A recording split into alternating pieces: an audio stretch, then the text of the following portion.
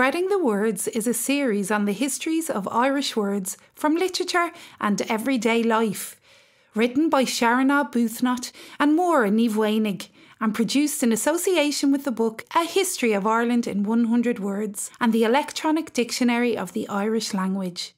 In this piece, our reader is Ruth Hegarty. Snámh, swimming.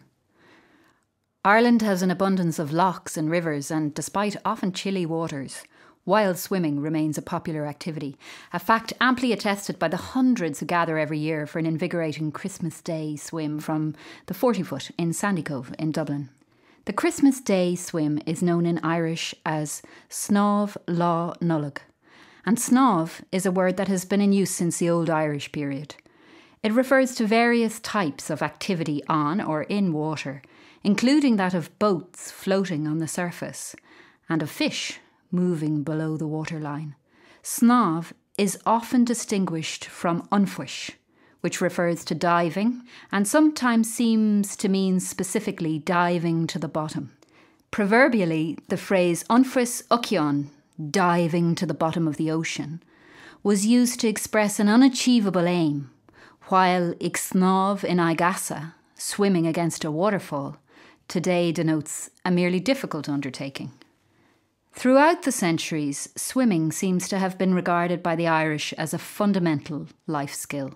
In the medieval period, it was part of the training that a foster father was expected to provide for his foster sons, and legal texts pertaining to fosterage outline certain safety procedures that are to be observed.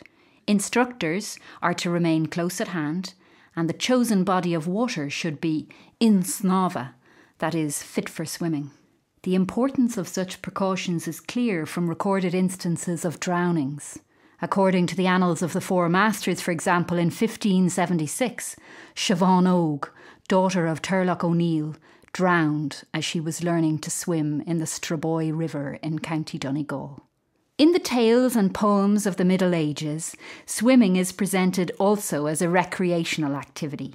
A 14th or 15th century version of the Conversation of the Old Men tells how the women who accompanied Fionn McCool swam together while the men hunted. The word used there for group swimming is cosnámh.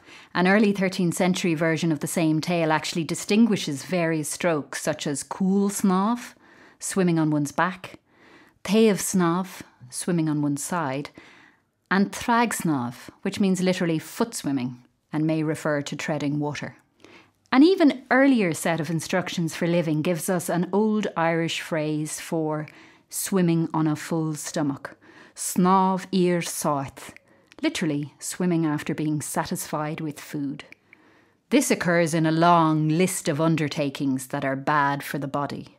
Other activities in that list include running uphill, getting up early, sleeping on one's back, and shouting into the wind.